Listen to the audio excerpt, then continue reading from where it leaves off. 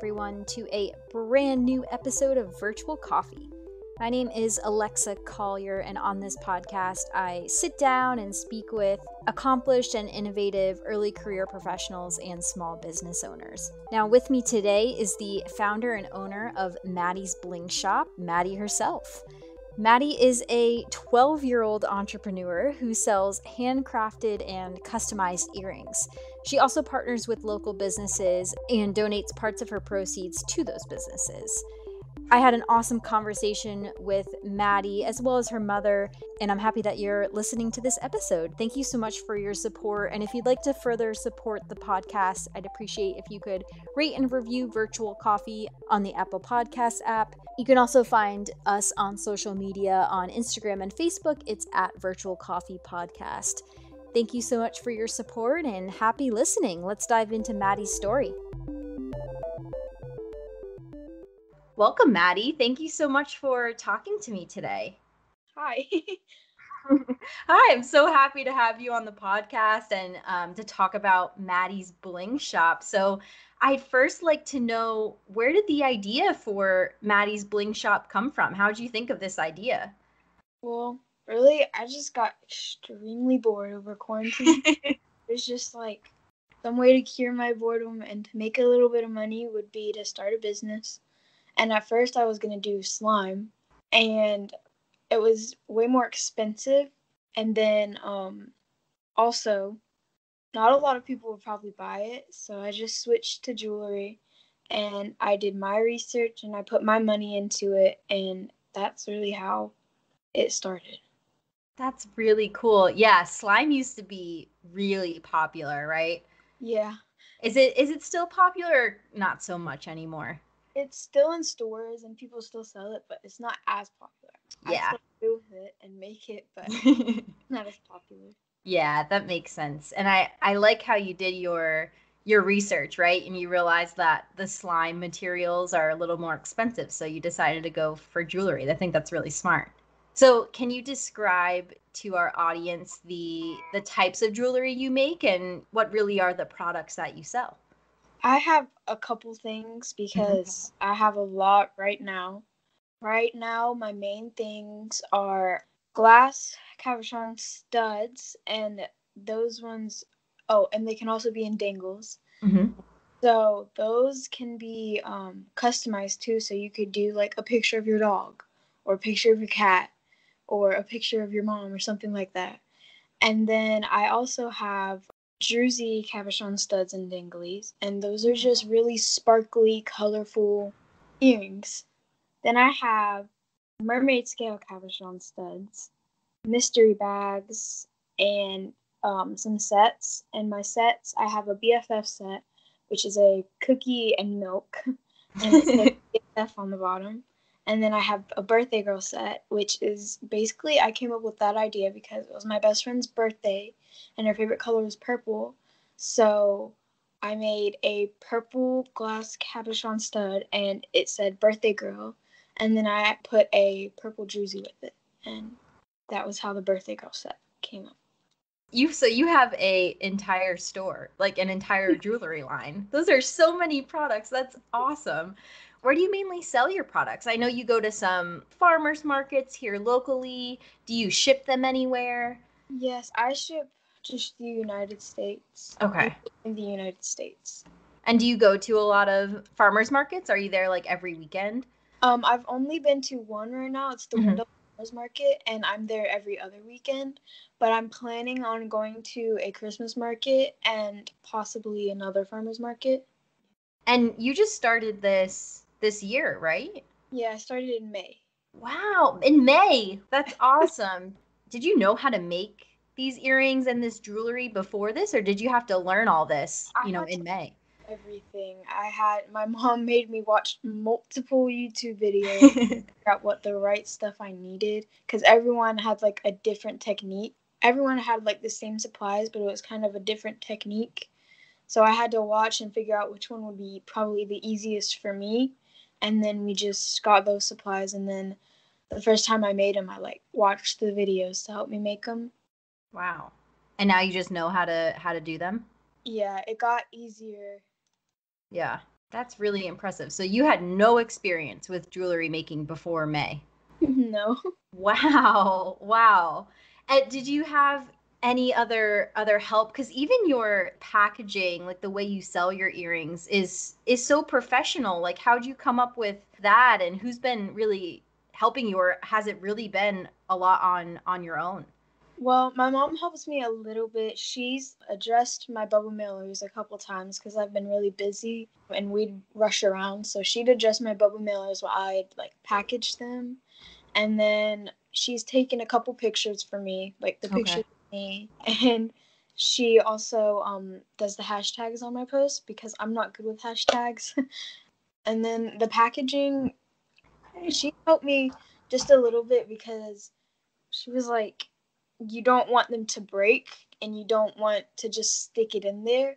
So you should try tissue paper. So at first it was just little card stalks and I just poked holes and put my earrings in there and I put them in little like sacks and I wrapped those up in tissue paper and then I upgraded everything and now they're in baggies and then wrapped up in tissue paper and they're wrapped up differently. Yeah, no, that makes sense, and that's really what having a small business and starting a business is all about, right? Like experimenting and constantly trying new things and constantly upgrading, right? And just along the way, seeing how you can get better and better. That's awesome. So, I saw, on your social medias, do you partner with some like organizations? I think did you partner with Red Barn Rescue here? Yes, for the month of August, I partnered up with Red Barn Rescue, and that's a no-kill dog shelter. And basically, I'm selling paw print dingly and stud glass cabochons, and every a dollar from every pair purchase will be donated to them. And my goal is 150, and right now I'm at like $70. Nice. So you're almost there. Yeah. Very cool. Do you have plans to partner with more organizations in the future, or just starting out with Red Barn for right now? Well, I was thinking that if this goes good, I might try different organizations. So not only dogs, but like maybe the LGBTQ plus Hmm. community. There's just so many different things that you could do. Right. To give back to your Yeah, community. yeah, Awesome. Yeah, and it seems you want to partner with organizations that maybe mean something to you or your family, right? And places and people you want to support and help out. yeah. So I'm want to know what it's been like to start a business at such a young age, right? Because you were such a young entrepreneur, and that's absolutely incredible. I'm just curious, have you faced a lot of challenges, or do you think being so young has helped you? I don't know, just what's it like being such a young entrepreneur who's starting her own business? Well, at times it can be very rough and challenging, Hmm. but I don't know because I started FBLA. I'm in a lot of clubs at school, and I was in FBLA, and that kind of helped me because it helped us like deal with money and stuff because we had like movie nights and we would sell candy and popcorn, and that kind of helped us with money, and that's what helped me. But some challenges I faced, I have three so far. A couple times I've made some earrings and they've gotten messed up, and then I try and fix them, and I just make ruin them. I like make them worse, and I happen to have not enough supplies for more.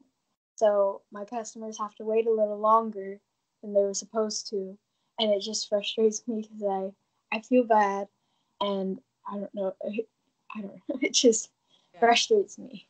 And then I make big batches of earrings, like my paw print earrings. I'll make big batches of those for my farmer's market. And then at the very last minute, when I'm packaging them, I see some that are messed up and then I have to remake them. That's what makes me really mad. Yeah. And then it's just I also want to still be a kid and like have fun and FaceTime my friends and do my hobbies, and sometimes my business can get in the way of that and I have to like try and tell my friends I can't right now. I'll do it later. I can't do this, and it I just feel like I let them down sometimes, and they're probably like why are you always focused on your business or something like that. But sometimes I just feel like my business gets in the way of me still trying to be a kid. Yeah, thank you for sharing that and your perspective on that. I can imagine, right? You know, you have this passion to start your own business and make this jewelry and sell it and give back to your community, and that takes a lot of time and effort. You had to learn how to first make all these earrings and then packaging. I don't even know all that goes into it, right? I'm sure it's a ton of work. So how have you been balancing working on your business and also, you know, being a kid, like you said? Do you have any things that you do to make sure that you don't just work 24/7 on Maddie's Bling Shop? Well, sometimes I have very, very dull weeks. So Okay. sometimes I go a week without any purchases, which gives me time to, for like half of the week, I do what I want. And then the other half, I get ready for farmer's market or any orders that will come up. I make sure everything is still in stock and all that. And then other times I'm really, really busy, and that's when my mom helps me with the bubble mailers, and she helps me cut out my thank you cards and I sign them. Nice. But sometimes I'm really busy, other times I'm really slow, but it depends on what it is, because Right. this donation organization, it definitely speeded up my business. Mm. I've gotten a lot of orders. I have been loaded with work. And then sometimes I'll finish my work. I'll just stay up all day and I'll stay up until like 12 o'clock and I'll get everything done. So then I can have 3 hours the next day to do what I want. Yeah, it seems like you're still able to balance your time, which is very, you know, mature and professional, and that's what I really love about your business is it's such a professional, really well put together business, right? Like this isn't just a lemonade stand outside your house, right? It's a very professional business with packaging and online orders and shipment and handmade items, customized items, donating to organizations, like such a professional business. I love it. And where do you sell your jewelry? Do you sell online on a website or Instagram? Well, right now I don't have a website. I Okay. sell off of Instagram and Facebook, but I'm hoping sometime in the future I can start a website, maybe really soon, because I think I've gotten enough money to do like the customizable websites, not Etsy or eBay, but like Shopify, like stuff like that, instead of Etsy and eBay. I feel like I have enough money. I just need a little bit more, so all my money does not go into the website. Right. Yeah. Yeah.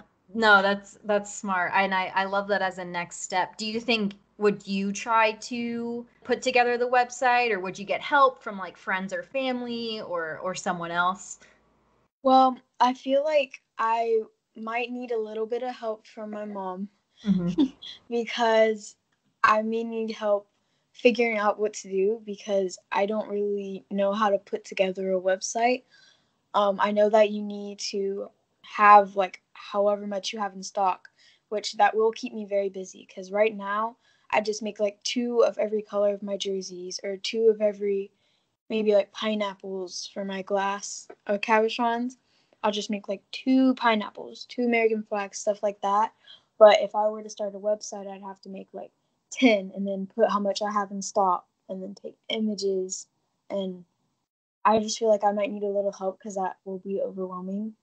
I love your attitude about your business and your mindset because you know your answer could have been, yeah, I'll get help from someone who already knows how to make a website, but instead you say, yeah, I'm going to try to do it and I might need help, but I can learn how to do it, right? Like you want to do it yourself, and that's such a entrepreneur mindset. I think it's just so awesome to see, in especially someone who's so young and already has success in their own business. So you mentioned, you know, you might want to make a website for Maddie's Bling Shop. Do you have any other goals for your business? You know, anything you want to accomplish in the future, even if it's like years down the road? You know, where are you hoping to take Maddie's Bling Shop? Well, I know this sounds a little crazy, but I kind of want my business to be as big as like Pandora or some big jewelry business like that, because I feel like if I start now and I just keep working and improve my jewelry, because like sometime in the future I want to release necklaces and bracelets and all that different stuff. I feel like if I just keep working, I kind of want my business to be as big as big jewelry stores and stuff like that.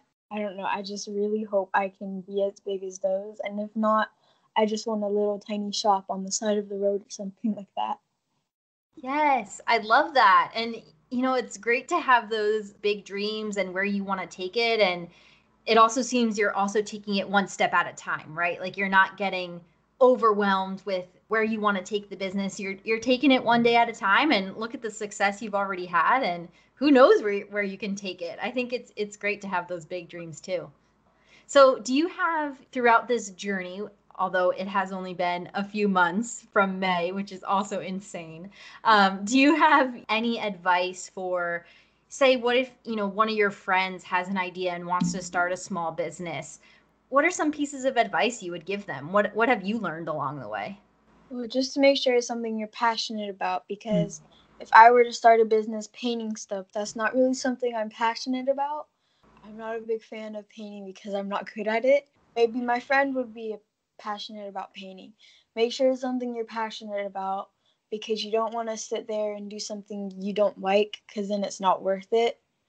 And then also make sure you put a profit into it. I had to put a profit into it. So make sure you put a profit into it as well.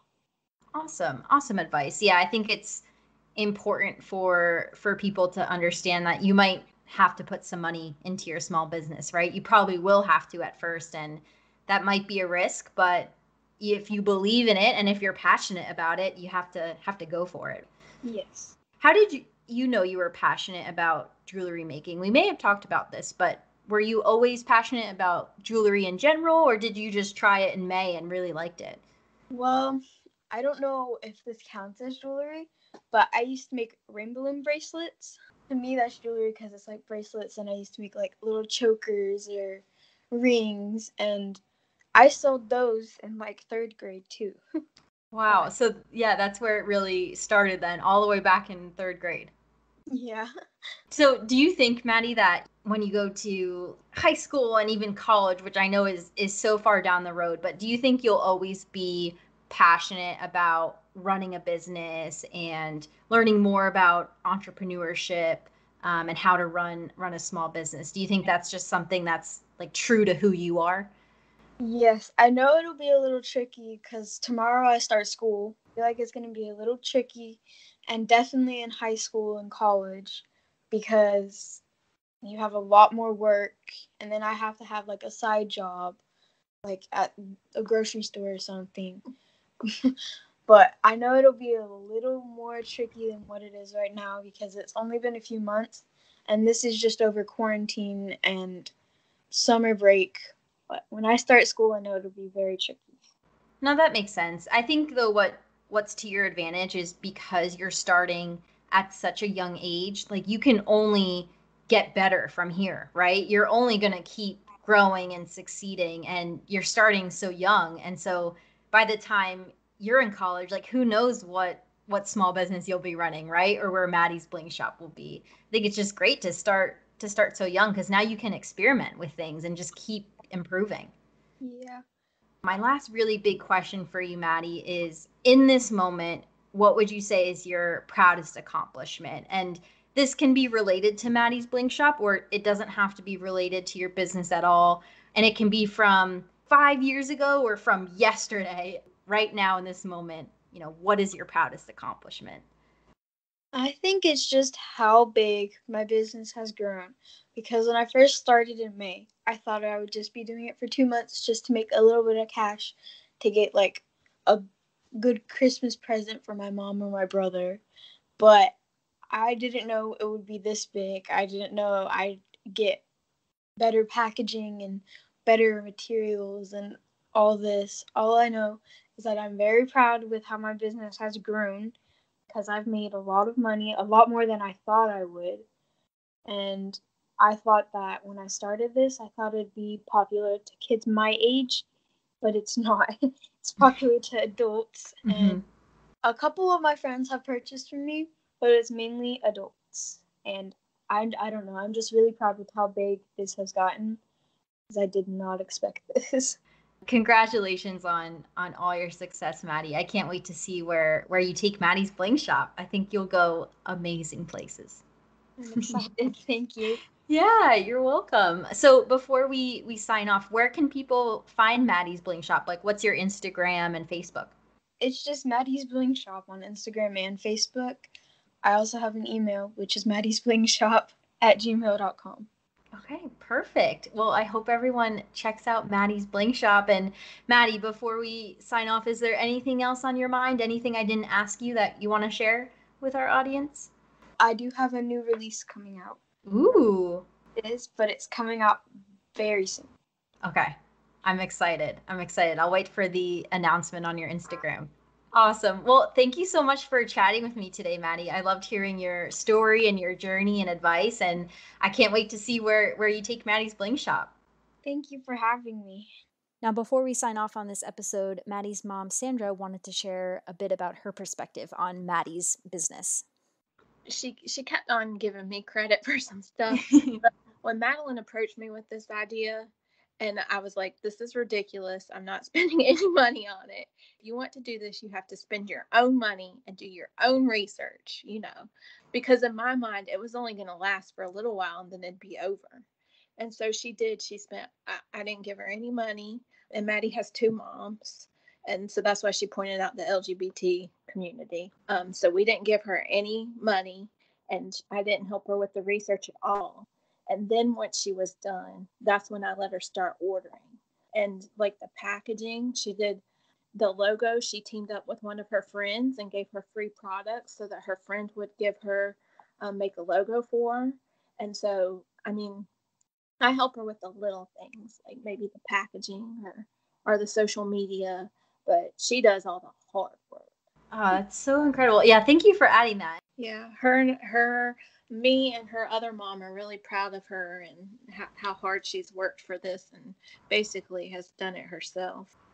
It's just incredible, right? I mean, aren't most people your age, Mady, just like playing video games all summer, right? Like, Yeah. You are going to come back to school and they're going to ask you what you did this summer, and you're going to say, well, I started my own business. Like, what the heck? That's so cool. Yeah. When she wanted to pair up with a nonprofit, like that was her idea. And right. She had to do the research to do that. And I just think it's great for a 12-year-old to learn how to give back to her community responsibly. Mm-hmm. Exactly. Yeah, like Mady, you could have said, yeah, I'm going to take all the profits and buy what I want with the money, but you're deciding to give back to your community and also putting your money back into your business. Yeah, she hasn't spent any. She's been saving it. I love it. It's very inspiring, Mady. It's just very cool to see someone pursuing their passions just so strongly and just doing it, right? You just said, yeah, I have this idea. I want to do it. Let's do it. Yeah. Very, very cool. Well, again, Mady, thank you so much for chatting with me today. Thank you. Awesome. Thank you, Mady.